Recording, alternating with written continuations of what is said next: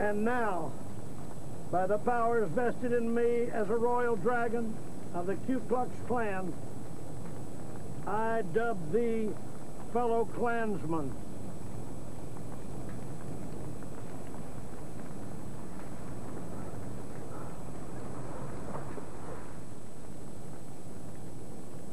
Oh, boy.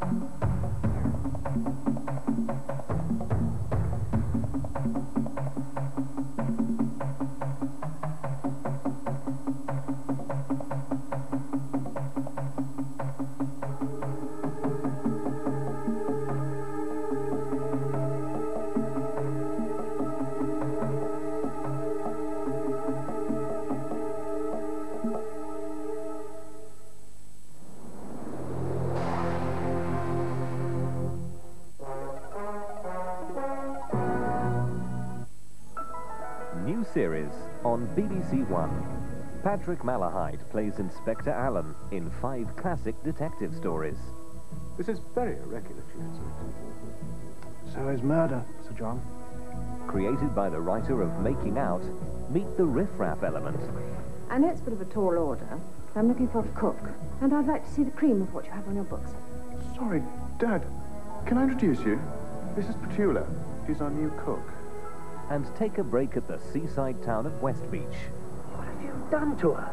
Well, what should I have done? Stuck a tarpaulin over her? I mean, at least she looks like she's enjoying herself.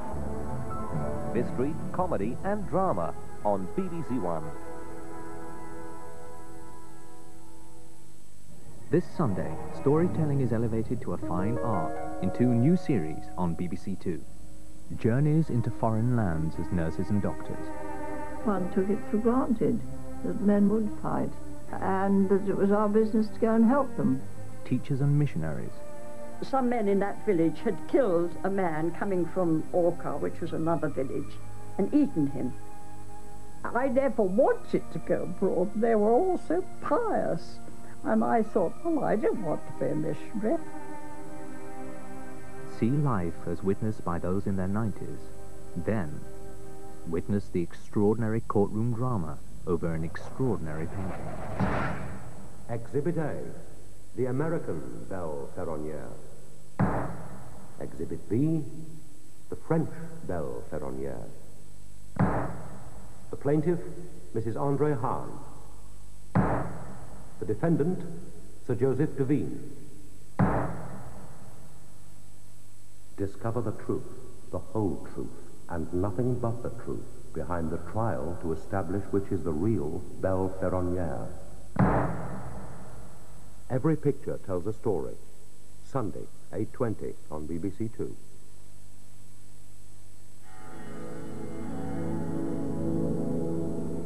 Organs for transplant are becoming an increasingly rare commodity, and medical science is seeking solutions to this problem in the use of animal organs.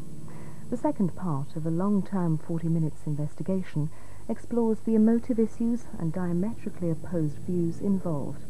The programme contains scenes of open-heart surgery.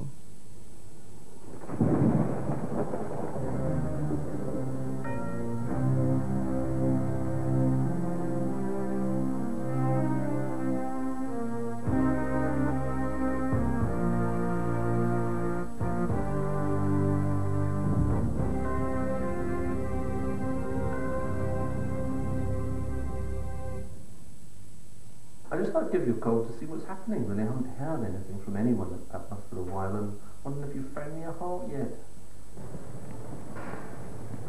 It'd be nice to just get it over with, you know. It'd be nice to know whether you're going to get the operation, if you're going to be successful, if you're going to live or not. Because at the moment it's like living on the bit of a knife edge, and